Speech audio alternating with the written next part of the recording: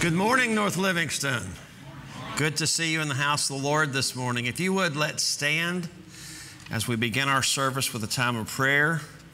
Certainly good to be able to be back today, to be together. I want to remind you or call your attention to the fact that we will have a very important short business meeting. It's a regular business meeting after service. If you call this your church home, I encourage you to stay. We have some decisions, some things coming up as far as the building that we're going to be doing, and so I encourage you to be sure that you stay for that meeting today. As we go to the Lord in a time of prayer, again, we have several on our list, some additions. Those that are mourning the loss of a loved one, that list seems like every week it amazes me. I don't remember this many people passing away, and not just COVID, but everything. But several in Crittenden and Livingston County. I think all of our funeral homes are full. So just remember those families, continue to lift them up. Pray for one another. Some that have had some tests, waiting some results. Some had some procedures, doing better, but we still want to lift one another up, continue to pray for each other. Do you have updates to our list? Maybe some that I haven't mentioned? Anybody that, I think we've got some on, when the list comes up, there's some that's been added there. I want to continue. And then we were praying, Brother Larry Woodall from Marian Baptist, his wife Barbara was on the ventilator this week, came off yesterday, doing very well. But there are some in the community that are testing positive still. Continue to lift those up and pray for those. We want to certainly pray for each other and just continue to remember everybody in our community as we have been throughout this, remembering our leadership, especially praying for, again, leadership in our schools. They still have a lot of decisions and decisions just making daily. Also, pray for our country. Pray for the world situation. Looks like a possible war ensuing soon. And as always, America being dragged into the middle of that. So just pray for leadership and pray for, as we pray, our missionaries. You don't realize it, but when we talk about a country that's got the potential of war coming up and they've asked Americans to leave, like Ukraine, we've got missionaries on the ground there. And they're right in the middle of this, feeling like they can't leave. And so just, I know we pray for our missionaries regularly, and then we have the emphasis when we have our Lottie Moon and Annie Armstrong and those emphasis. But still, let's pray for the missionaries that are in the middle of these hot spots, these regions. They have a tough job normally, but it's extra difficult during these times. Is there anybody else? Brother Darrell. A text from Joyce Barkley this morning. Pat Wiggins in the hospital in Florida. She has a bad bladder infection, and so she's probably been in for several days. This is Patty's family, sister-in-law. All right. Anyone else? All right, let's go to the Lord in a time of prayer. Father, we thank you for this day. God, we thank you for your blessings. God, we thank you for the opportunity, the privilege to be together in person today. God, the snow is beautiful, but God, we've had it, we've enjoyed it, now it's gone, and we're thankful for that. God, thank you for protecting those that were affected by it. I know some that were even without power, and God, we rely on those conveniences, but God, we thank you for protecting, especially those that are particularly close to us here. God, it seems like you just watched over, and we thank you for that. And God, we come to you this morning, and Father, we have such a lengthy prayer list. God, so many in our communities that are needing a touch, needing a healing touch, and even some that we prayed for this week when the circumstances look bleak, and God, you answered prayers, and God, that just always encourages our faith, and we thank you for that. Father, we continue to lift one another up. God, you see each family, the circumstances within those families. God, you know that each of us have those in our families, our circle of influence, Father, that are lost. God, some of us that really burdened about loved ones, and God, some of those are just unspoken, and you know everything about those circumstances. And God, we just join our faith together to lift one another, to lift our families together to you. God, we're reminded of the church in Acts, how that they would come together and they were of one mind. And God, we understand that means that they cared about one another. They were concerned for one another. And God, we too, God, we have a love for each other and for one another's families. And so God, we join our prayers together. And God, you know each situation. We just ask that you touch. God, I won't mention from the pulpit, but God, you know those that are burdened and have shared. And God, we just lift those to you right now, asking that you just come on the scene. God, when we pray for healing, we pray for relationships, we pray for lost loved ones. God, you're a God that knows everything about every person. And Father, as we mention those names to you right now, God, we just know, God, that you're on the scene, and we thank you for that, we ask that you touch, that you heal, that you just, Father, send the Holy Spirit to convict, send somebody to be a witness, and God, we pray that we just see a real revival in our families and our circle of influence. God, we pray for healing for those that are on the list, those that have been mentioned this morning. God, we pray for our time together today. I pray that you just be with Joe and the team as they come to lead us. And God, that we would just turn our hearts and our thoughts towards you in a time of worship. And then God, the message today. God, I feel this is a message that you've given. God, I've been seeing your hand working. God, just in that message this week, and just those little ways that you just give your approval. And God, I've seen that so much in these last 2-3 days. And God, I just thank you for that. And then I ask for the anointing of the Holy Spirit. God, that this word would just challenge us all.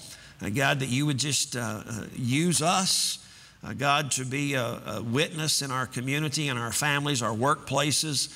God, that we could just see a real turning to you. We know that Scripture says, God, prophecy says that there will be a great falling away. But God, we ask that our families be the exception as we come to the close of what we certainly believe is getting close to you sending Jesus back for that second coming. And so God, we just ask for our loved ones. God, we again thank you for the time together today. Ask for your anointing. God, be in our time in the business meeting, some decisions we have to make. And God, we want to be good stewards of all that you've entrusted us with. And Father, we look around us, we see so many blessings that was nothing more than just you answering prayers on this church's behalf. And God, we just continue to ask that, God, that this church be a lighthouse and a beacon in this community. God, we love you. We thank you. We commit this service into your hands. It's in Jesus' name that we pray. And all of God's people said, amen. You may be seated. Joe, come and lead us. Joan, you coming? All right, Joan and then Joe.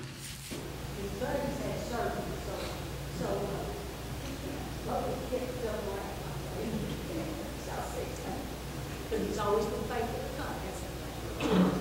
So we're going to do items, storm, and we've all had storms and life is a storm. So the only one that can bring us through is the Lord. So here we go.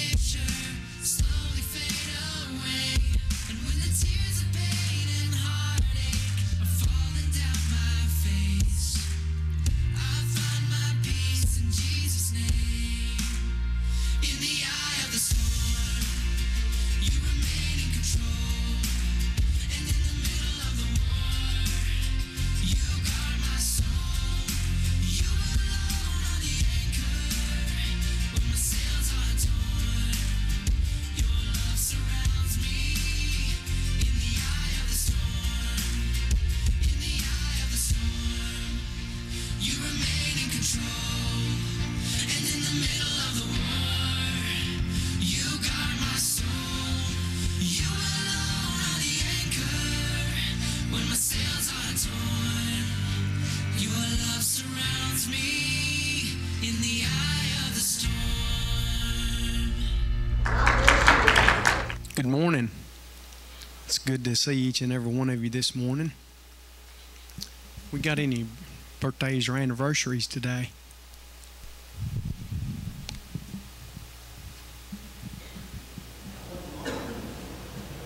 Got one tomorrow? Well, let's sing happy birthday to you early. Huh? It's tomorrow. He gets old tomorrow. Huh? Buddy gets old tomorrow. Okay, buddy. Yeah. John had a birthday this past week.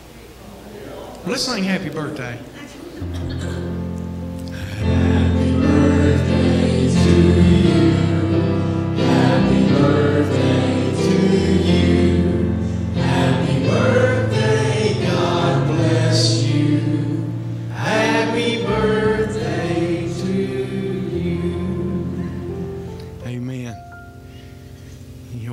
Back there, Valentine's baby. Standing on the promises. Standing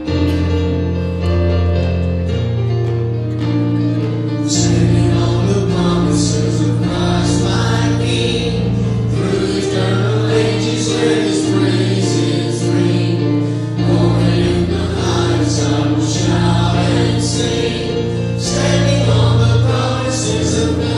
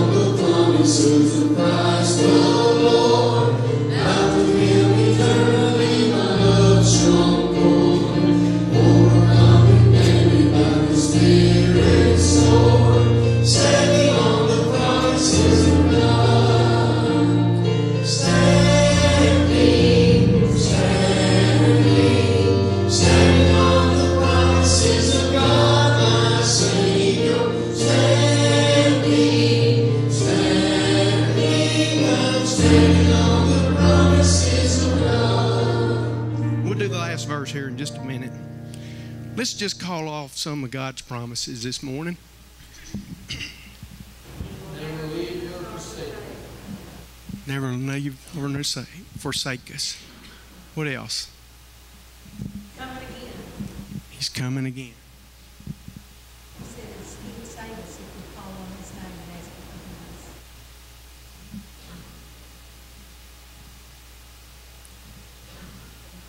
forgiveness. Yeah, let's name some more. That He would work all things for good for us. Amen.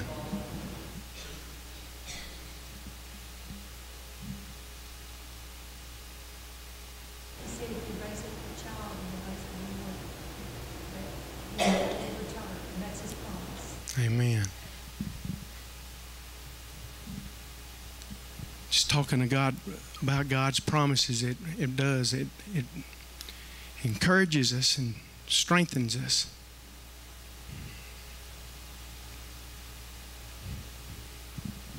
He says He'll never destroy the earth with water.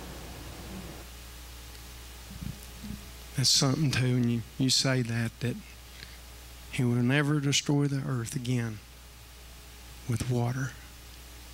But it will be destroyed someday with fire. Be surprised the people that don't, when you see the bow in the sky, that a lot of people don't. They think there's all kinds of other things that it means. But anybody else before we sing the last verse? Can we stand on the last verse? Okay, here we go. Last verse.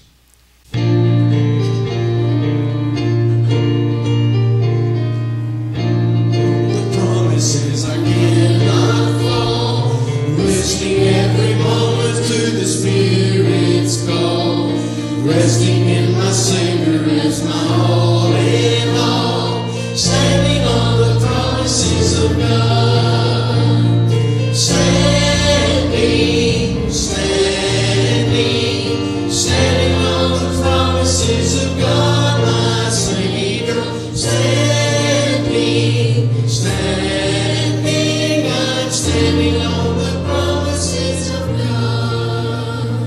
You can be seated. 'Tis so sweet to trust in Jesus.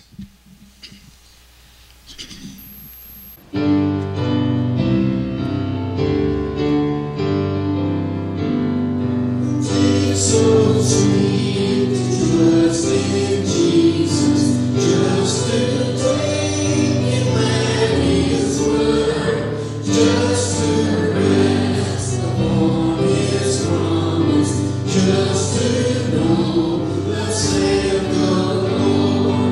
Jesus, Jesus, how I trust Him, how I prove Him more and more. Jesus, Jesus, precious Jesus, oh, for grace to trust Him more. Oh, how sweet to trust in Jesus, just to trust His cleansing blood, just in simple faith to plunge beneath the healing cleansing blood. Jesus, Jesus, how I trust Him, how I prove Him more and more.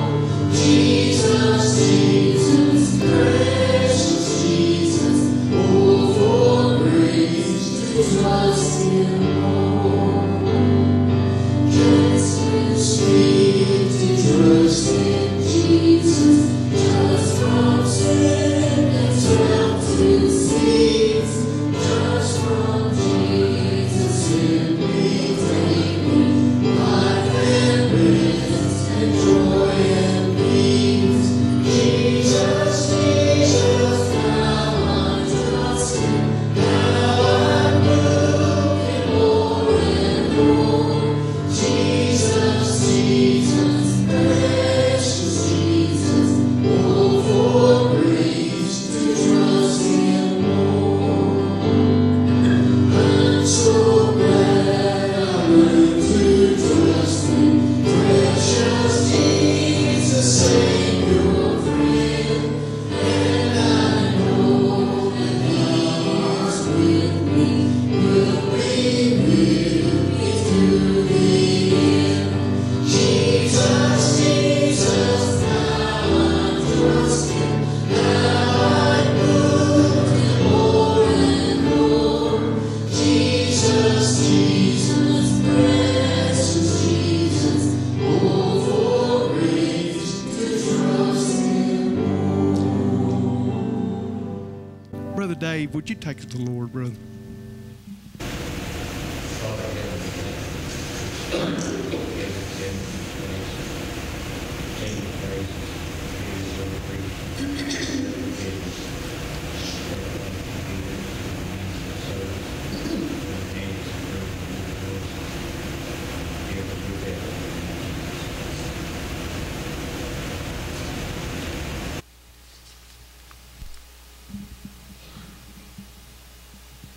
In His time.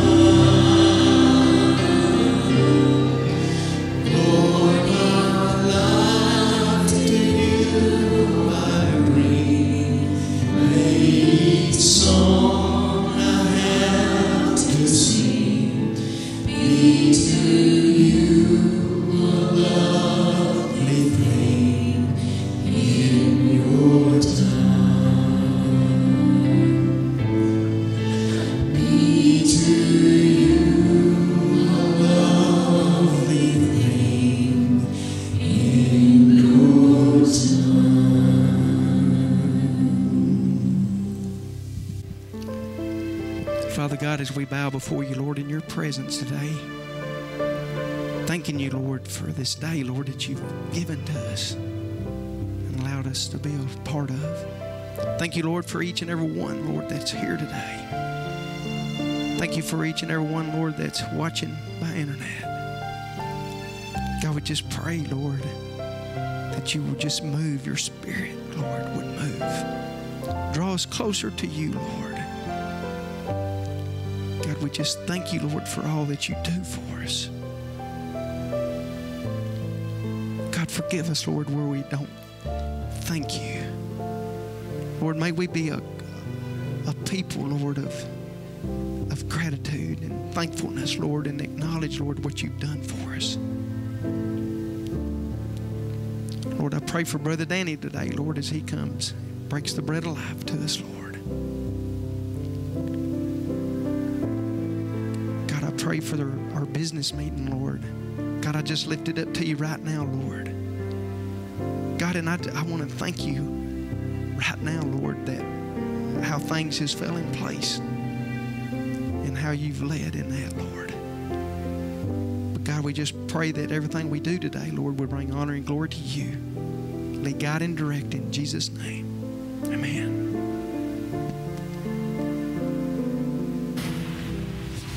I want to ask you to open your Bibles to the book of John, chapter number 13. John, chapter 13. I'll be reading from the King James Version today. We've been going through the book of John recently in preparations for approaching Easter and some activities we're going to be doing in the church. And one of the things we're wanting to get accomplished is to be able to reach out into the homes in our community. And part of what we're going to do with that is to provide them with a copy of the Bible, but also a small copy of the Gospel of John and the book of Romans. And so we're kind of looking at the book of John. Why is that important? Why are we wanting to emphasize the book of John? And as I've said repeatedly, one of the things I do with a new convert, new Christian, somebody interested in just beginning to study the Bible, is to tell them a good place to begin is the book of John, because of what John tries to present, how he tries to present Jesus and Jesus' ministry here on earth and the kingdom of God. And so we've looked in the last few weeks. We weren't able to be here last week, but last week we talked about in the broadcast, the video, we looked at John and where Jesus was teaching to the disciples. The week before that, we had the Lord's Supper, and so we were looking at that part. Today, we're going to John chapter 13, which is right there with the Lord's Supper. We're kind of moving around a little bit because of having the Lord's Supper week before last. But we talked last week about how that God, Jesus, said it was necessary that he leave. Of course, he knew when he was teaching those disciples just that simple illustration or lesson of him leaving meant he was going to be crucified. He knew what that involved. And so we move back today to part of where we were when he said he's going to prepare a place for us.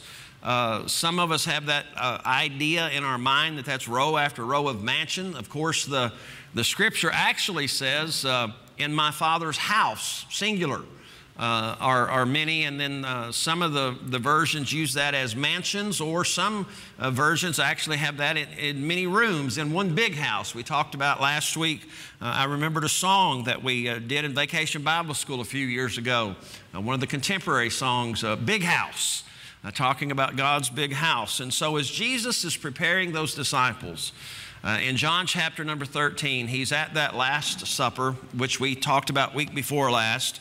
But something he does very peculiar, if you think about the fact that he, at that point being totally God, he knew within just a matter of hours that he's going to be dying on a cruel Roman cross. He knew that he's going to face the worst humiliation that a man can face, with all that he would have to go through in his arrest, his mock trials, and the beatings, and then ultimately on that cross.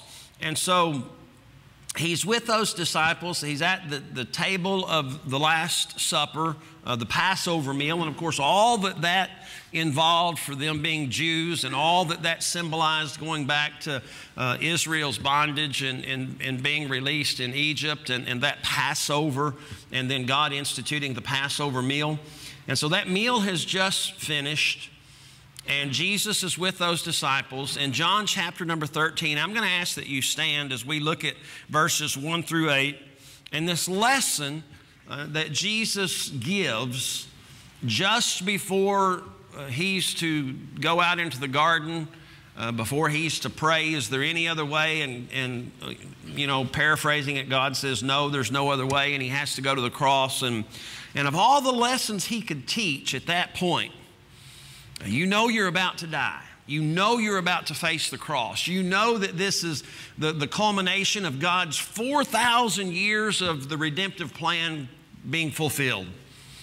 You know what you're going to face. You know what God's plans are, and you've got just a few minutes to teach these 12 guys, these 11 guys. You've got just a few minutes to teach them one last lesson. What's it going to be? And this is John chapter 13, beginning at verse number 1. John remembers a few years later, he looks back and he remembers this is one of the last things he teaches us before his crucifixion. Now, he teaches more after in the resurrected body, but this is the last thing when he's got them all together. And so if it's that important, what can we as the church get out of that lesson? John chapter 13, beginning at verse number 1. Now, before the feast of the Passover, when Jesus knew that the hour was come, that he would depart out of this world unto the Father, having loved his own which were in the world, he loved them unto the end. Talking about those that were in his inner circle, that group that was right there with him. And verse number 2 says, and supper being ended, the devil having now put into the heart of Judas Iscariot, Simon's son, to betray him. Jesus, knowing that the Father had given all things into his hands, and that he was come from God and went to God, he riseth from supper, and he laid aside his garments, and he took a towel and girded himself, and after that he pours water into a basin and began to wash those men's feet and to wipe them with the towel that he had just tied around his waist. And then he comes to Simon Peter, and Peter says to him, Lord, dost thou wash my feet? And Jesus answered and said unto him, what I do thou knowest not now, but thou shalt know hereafter. And Peter says unto him, thou shalt never wash my feet. And Jesus answered him, if I wash thee not, thou hast no part with me. Let's pray. Father, we thank you for our time together. Again, Father, just the blessing of being in the building together. God, I love this time that we get to come together as church. We get to come together as family. God, we get to gather around the Word in your presence. What a privilege. God, I thank you for your Word. God, the lesson that you put in such a simple story of Jesus washing those disciples' feet. But God, as we think about the context of what was going on, what was about to happen, what is so important in this lesson for us? God, in these next few moments, I ask for the Holy Spirit's anointing as we try to unpack that. God, that you would just speak to our hearts. And God, something that was so important to Jesus to leave with those disciples just before Calvary. God, let us have the same urgency, the same importance today as the Holy Spirit teaches us here together as your children today, as your followers, your disciples. God, if there's one under the sound of my voice in this room or by way of watching on video that doesn't know you as Savior, God, I pray that the Holy Spirit would convict and draw. God, that they would come to know you. And God, each of us that have committed our lives to you, God, that this would be a teachable moment, a learning time. God, that we could just draw closer. God, we love you. We thank you. We commit this service into your hands. It's in Jesus' name I ask. And all of God's people said, amen. You may be seated. I think one of the things we see in John chapter 13, Jesus washing the disciples' feet, the lesson that he teaches us here. If we were to look in Paul, thinking about this, and Paul teaching the churches in Philippians chapter 2, Paul doesn't particularly address the washing of the feet, but he addresses the attitude behind that, the lesson behind that, what Jesus was trying to get those disciples to understand just before he was to go back to the Father. And I think the thing you see the most in this is you have to remember Jesus was God in flesh. He was 100% divine. He was fully God's Son. God come to this earth for the sole purpose of our salvation, redeeming us. And yet one of the last things he wanted to teach these men was, I think, a lesson in not hygiene. It was a lesson in humility. I grew up in a church that when we had the Lord's Supper, after we did the juice and the bread, we would retire the men to one room, the women to another room, and we would actually wash one another's feet. I can tell you, growing up in that church as a child, you cannot be mad at somebody and stay mad at somebody and wash their feet. You just can't do it. There's something about washing somebody else's feet. Now, I know the way we did it, I can remember in our home, you made sure your feet were clean before you went. You made sure your nails were trimmed before you went. All I had, you're kind of vain enough to do that. But there was something about those men. And I remember all the way from us as children and teenagers, all the way up to senior saints. And I can remember those as some of the sweetest services. We would go into that room, we would have a time of prayer, and then we would wash one another's feet, and then we would end with a song, and then we would all come together, the men and the women would come back together before we dismissed the service. Some sweet, sweet memories. When I think of that, and I think of what Jesus did for those disciples, Judas, he already says here, it was already put into his heart to betray him. There's no indication here that Jesus didn't wash Judas's feet. Think about that. God on earth that created the universe, that created Judas, the God that loves you enough to save you, and he washed Judas's feet. He comes to Peter, and Peter says, "You wash my feet?" No. I can almost hear Peter shouting it in earshot enough that even John heard it. And Jesus almost rebukes. He does. He rebukes Peter. If you don't let me do this, you have no part of me. What Jesus was saying is, Peter, there's something you've got to learn here. Now, we have the advantage of hindsight. We know what happens within just a few hours when Peter's sitting around that campfire and that young girl says, "You, by your speech, it gives you away. I know you're one of his." And Peter, for fear of being arrested like Jesus had been, going through what he had seen Jesus, whatever, Peter denies him. And in all of that, and leading up to the day of Pentecost and the Holy Spirit coming and Peter being filled with the Holy Spirit on the day of Pentecost, all up to that, you know that one of the things Peter was remembering was Jesus bowing at his feet, taking the basin, the bowl, the water, and washing his feet. Peter was remembering the Son of God. Peter knew who he was. When Jesus asked, "Who do men say that I am?" Peter says, "You're the Son of God." Peter knew who he was. And Peter was thinking, no doubt, through all of that. And yet he humbled himself.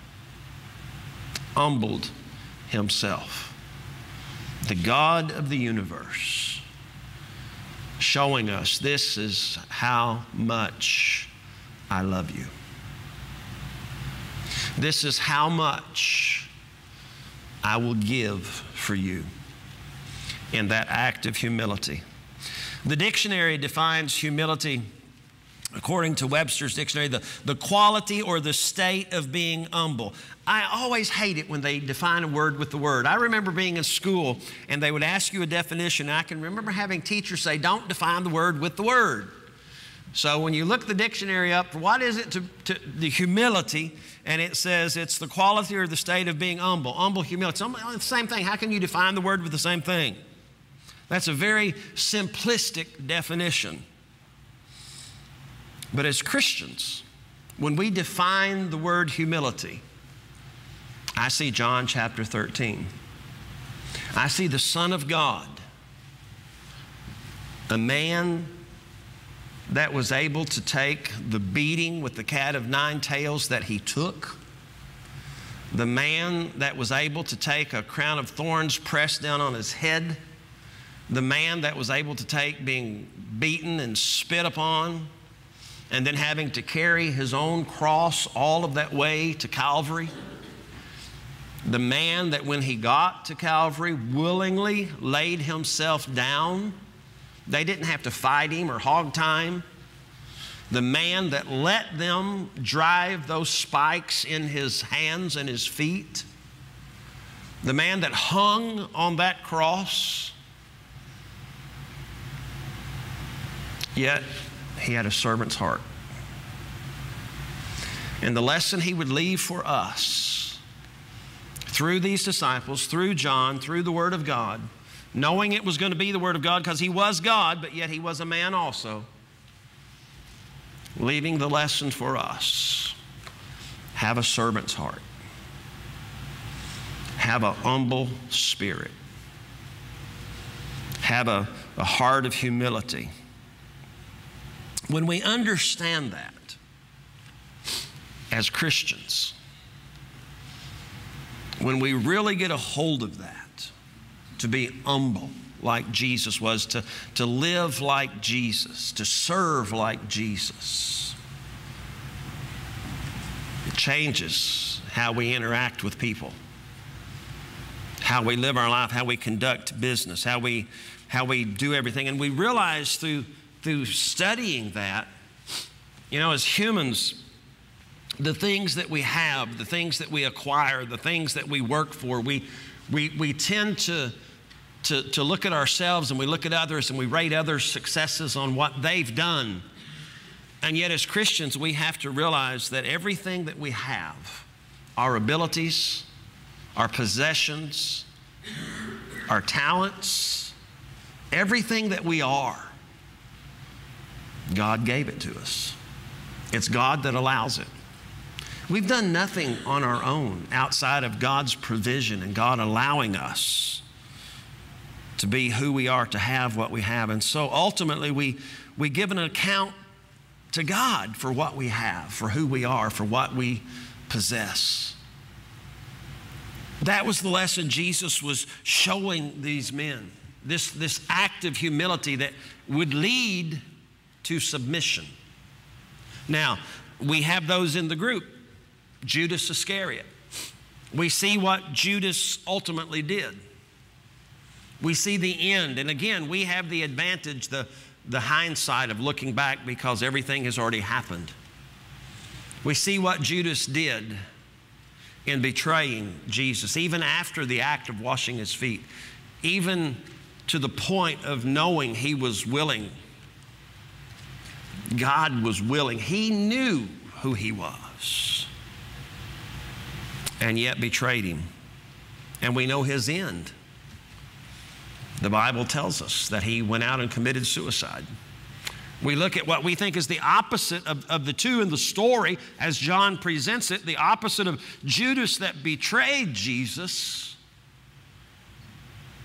and committed suicide. And Peter, that denied Jesus. I mean, if you're going to compare sins and what people did, Peter denied him. But Peter was able to take the lessons that Jesus taught.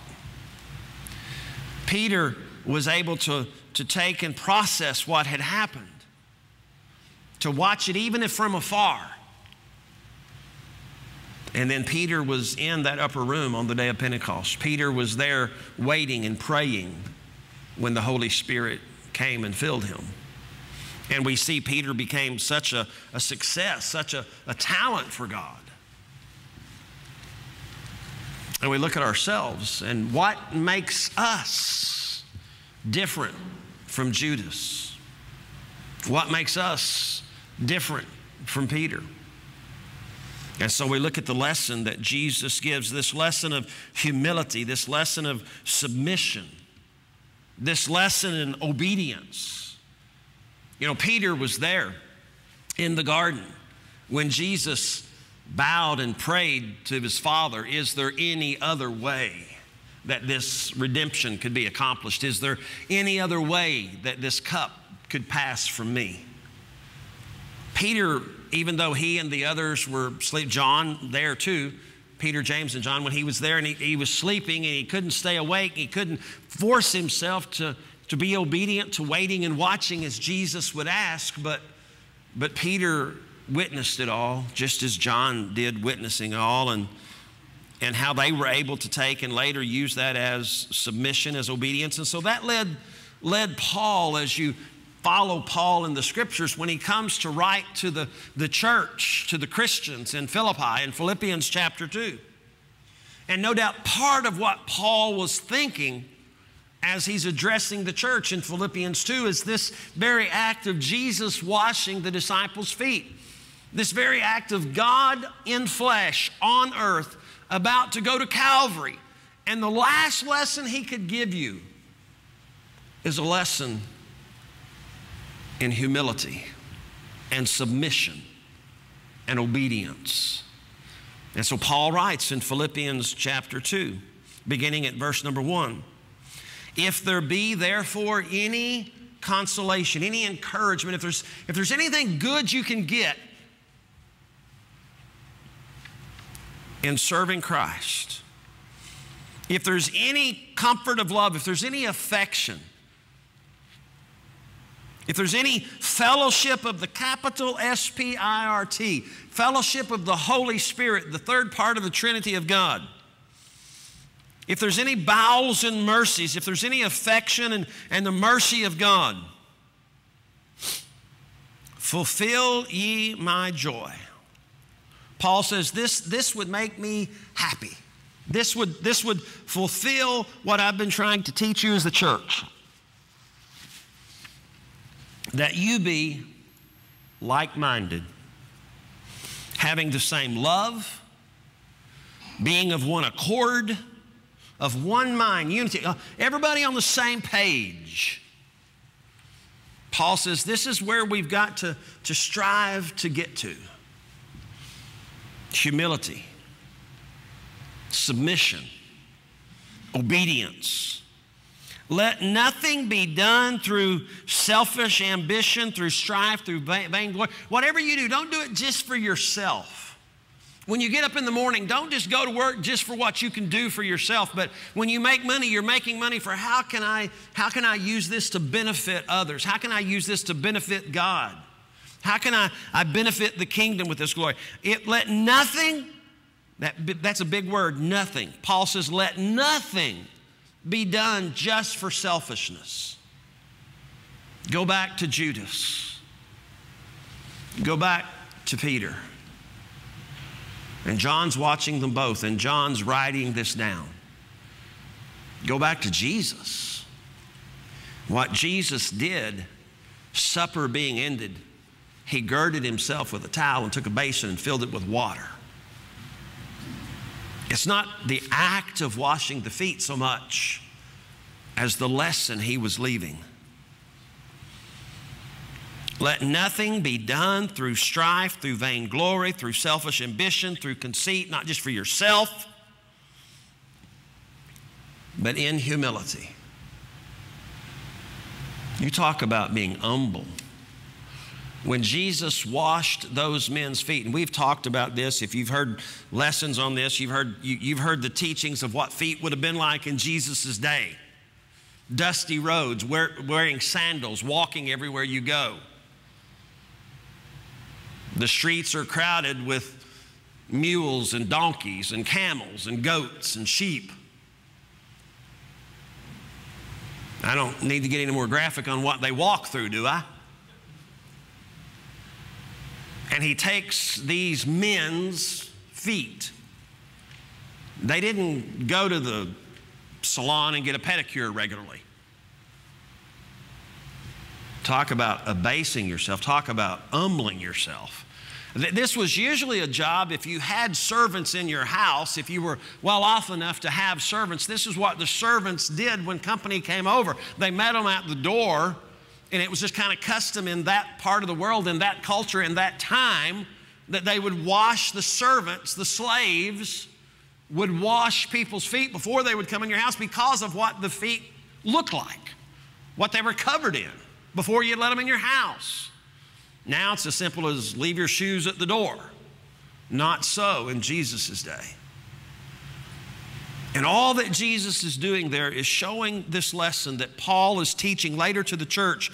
And he says, anything that you do, let nothing you do be done for yourself. Jesus didn't wash those men's feet to benefit himself. He didn't say, oh, I'm going to wash these feet so people will say I'm a great leader by being a servant. That's not what he did it for. He did it to teach them, to teach us what it means to put other people before yourself. Paul goes ahead in verse number 3 of Philippians 2 to say, let nothing be done through selfish ambition or through conceit, but in humility, in lowliness of mind, esteem other people better than yourself. Make others more important than you. Look not every man on his own things. Don't just look out for yourself, but think about and put other people first. Do you know what a world we would live in if everybody, ourselves included, would put other people ahead of themselves?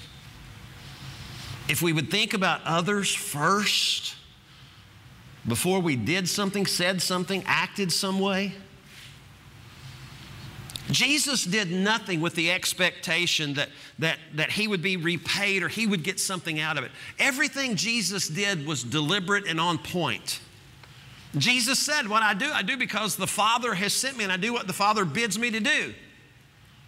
And so this act of washing their feet, he was teaching these men, you put others before yourself. You think of others first. And so church, the lesson for us, yeah, we get saved to stay out of hell. But living that life as a Christian, setting that example of what a Christian is, what a church member should be, it's being humble. Having enough humility that we think of others before ourselves. Look at what Jesus does here in John chapter 13. Look, some things that really stick out about this. Jesus knew, he knew that he was about to be handed over to the authorities. Before the feast of the Passover, when Jesus knew that his hour was come, that he should depart out of the world, he knew exactly what was fixing to happen. He knew he was about to die on that cross. He knew he was about to go back to the Father. I find it interesting that the last lesson he could teach us, I mean, what's the most important thing he wanted to teach us? Get saved and stay out of hell. Yeah, that's important. But between here and there, while we're living the life as a Christian, he said one of the most important things you can do is to put others before yourself. to think of others first, to not be selfish, to serve others, to be humble, humility,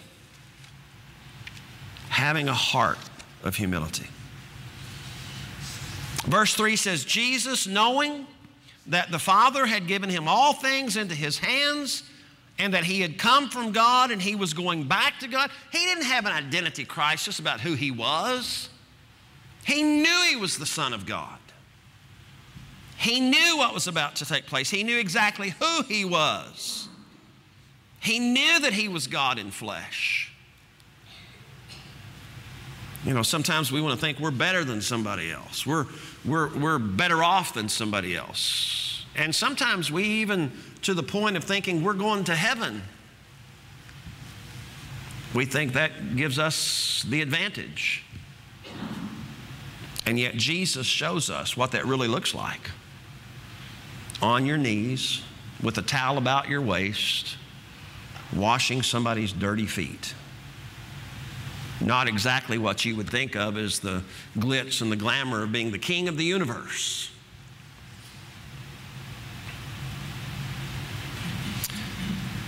As a Christian, when we look at other people, we need to see them through the eyes of Jesus. And Jesus' eyes were at that moment the reason he was going to that cross was that people would be in heaven, that they wouldn't go to hell. And so we, as we look at others, we need to look at them with no matter what they've done, no matter how they conduct themselves, no matter what they're doing to us at the time. And I got to tell you, as a preacher, sometimes when you stand here, you're standing here with guilt because you've not always been and you've not done and you've not behaved as, and so the Word of God kind of reaches out and slaps you. I'm not saying I'm perfect in this. I'm just saying this is what Jesus was saying you need to have in mind. The act of being that lowliest of servants, that the job that was reserved for the lowliest of servants. And Jesus regarding this servanthood and this humility as so important that he leaves it as the last lesson before he goes to Calvary. And Jesus is saying, as a follower of mine, as a Christian, a Christ follower, you're going to have to be different than the rest of the world.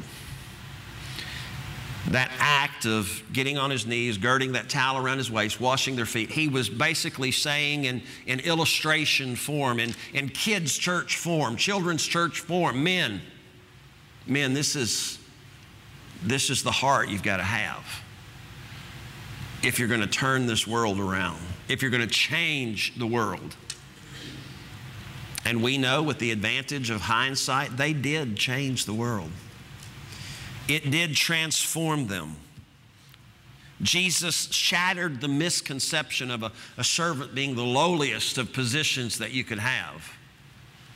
He shattered that misconception, being God in the flesh and washing their feet. You know, for some of us, serving others, having that humility, taking the short end of the stick, sometimes that's hard to do. You know, sometimes you just know you're right. You know that you've got the correct answer and somebody else doesn't. Sometimes you know that this is going to cost you and it doesn't have to cost you. But you remember who you're representing. You remember who your Father is. You remember the cost. If you don't do this right and if you don't set the example, Jesus is saying you need to have that in the front of your mind. You see, Jesus is saying when you become a Christian, God remakes your heart. When you become a Christian, God transforms you. And your heart should be a heart of a servant. You look at what the church has done over the years. The church established the schools, the original schools that came through the church. I know history books are trying to change some of the hospitals. All of your big major hospitals, go to any big city, any hospital, big hospitals. They may not have the identity today, but where they started was from the churches. You've got your big Baptist hospitals, your big Methodist hospitals, your big Catholic hospitals. The church. Why? Because they were serving their communities. They were taking what God had given them, the resources God had given them, the abilities that God had provided, and being good stewards of what God had given. And then that comes out as churches, as hospitals, as orphanages, helping our communities. That's the picture Jesus is leaving as he's washing their feet. Paul goes ahead to tell the Philippians in verse number 5, let this mind be in you, this attitude. Let this mind be in you, which was also in Christ Jesus. Church, you want to do it God's way? Follow Jesus' example. Do what Jesus did. In other words, use the mind of Christ in all that you do, and in that, doing good for others. And also Paul in 1 Corinthians chapter 2, Paul says, the natural man receiveth not the things of the Spirit of God, for they are foolishness to him. Neither can he know them, because they are spiritually discerned. But he that is spiritual, born again, a son of God, he judgeth all things. Yet he himself is judged of no man. For who hath known the mind of the Lord that he may instruct him? But we, who is we? 1 Corinthians, church. Who is Paul writing to? Christians, the church. But we have the mind of Christ. The world doesn't understand it. But we, of all people in the church, we have to understand, and we have to have the behavior that Jesus had. How do we get that? An intimate relationship with Christ. An intimate relationship with His Word. Studying the lessons that He left for us. Humility, humbleness, they're attitudes that we have to have. We must discipline ourselves. And that leads us to serving others, even when we don't want to. Even when we know we're taking the short end of the stick. We must serve others with gladness, with joy. We must serve others the way that Jesus served others. And you remember what I said a while ago, when Jesus did that, there was no expectation of a reward. I remember when the tornado came through December the 10th, and a lot of people were rushing to help. And I remember what a lot of the complaint was from people watching other people go to help. And one of the things I read online that they were saying was, if you go to help, don't take your camera with you. Don't be taking pictures of yourself doing the good deeds. Don't do it to brag on yourself. Jesus, as He did these things, He didn't do them to be seen of man. He didn't do them for the pats on the back. He did them with a heart of love for those men, a love for the church, a love for us in the lesson that He was giving us. Serving others, it should give you joy. You should enjoy it. I mean, we get blessings when we do that, but that's not why we do it. Paul says the reason you do it is that you have the mind of Christ. If we want to make a difference in this world, then we serve others like Jesus did. So when you think of Jesus washing the disciples' feet, remember the context of the lesson that He was giving them, the time that He was teaching it, what was about to take place, and the importance of all of the things that He could have taught just before He goes to Calvary. And He teaches those men, have a servant's heart. Have a spirit of humility. Be willing to serve others. Think more of others than you think of yourself. May we as Christians, may we as a church have that attitude and that mindset. And if we don't have that attitude and that mindset, may we pray that God would give us the burden, that God would give us that heart, that mindset, that we would have, as Paul says, the mind of Christ. Joe, if you and the team would come, we'll have a hymn of invitation. Father, we thank you for your word. We thank you for the lesson and illustration as we see Jesus, as we see God in flesh, the Son of God, girding that towel around his waist, filling that basin with water. And Jesus' lesson to those men, you don't know what I'm doing now, but soon you will. And that lesson of having a heart of humility, being willing to serve others. God, as a church, we pray that you would let us be a church that would serve. God, we know that the devil has thrown this pandemic into the mix, and so much has had to be stopped and not started, and we need the wisdom of when and how. God, give us opportunities to be servants to our fellow man, to our community. Give that to us individually. Give that to us corporately as a church. God, we thank you for what we see our association doing and helping. And God, we thank you for the generosity of those, even of this church, that have helped. And God, as much as they do to give to missions, and as much as they've done to give to the tornado victims, and throughout the years how this church has helped this community. But God, there's still more to do. God, I pray that you would just give us that heart, that desire, that burden. Give us the opportunities. Help us to seize those opportunities. God, as always, if there's one under the sound of my voice that doesn't know you as Savior, God, Paul said to that person, all of this is foolishness.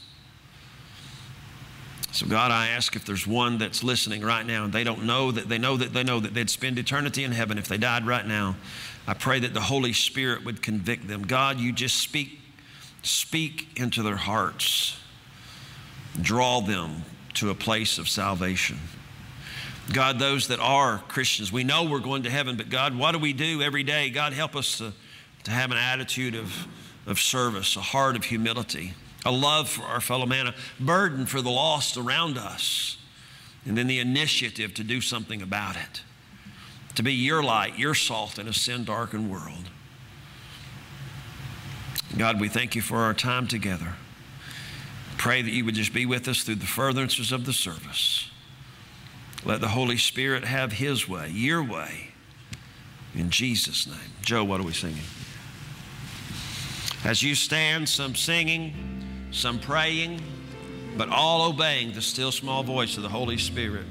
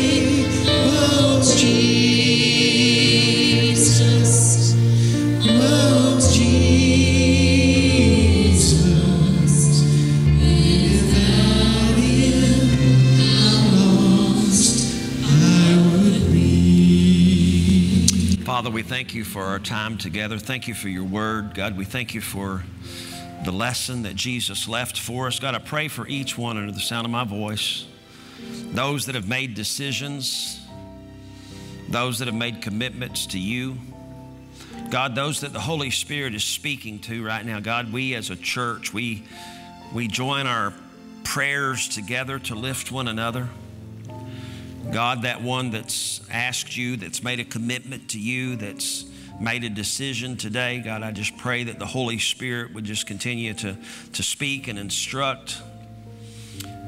God, again, we ask as a church that you just lead us, guide us, God, that we be in the center of your will. God, until you come again, there's much to do. Jesus even said the fields are wide unto harvest. God, help us to have the hearts to be the laborers, to be the witnesses, to be the workers.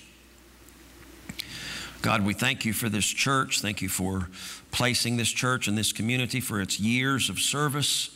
God, I pray that you would be with this church. And God, in the next few moments in this business meeting, the decisions that have to be made, we just ask for your guidance in all of that. Go with us as we go from this place.